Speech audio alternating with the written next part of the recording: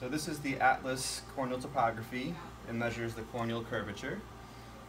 So to start, we're going to go to full exam.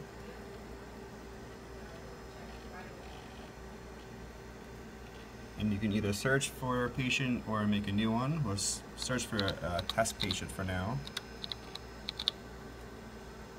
And then we'll click OK. And then we're going to have the patient come to the left chin rest, forehead forward, and they're going to look at a red dot in the center. We're going to line this crosshair up in the center. So just blink once, open nice and wide. Do you want me to bring this or leave it up there?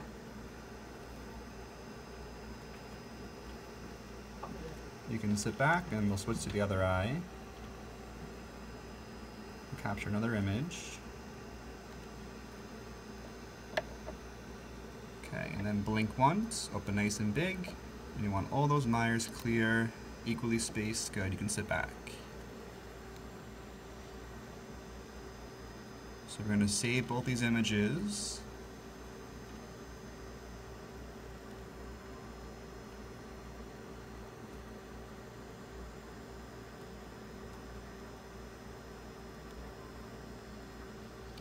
And then we'll go to the right eye first. We'll click on right. We'll hit save.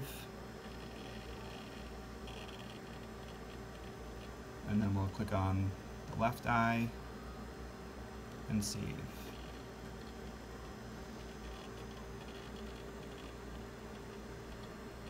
And now we have both eyes saved here.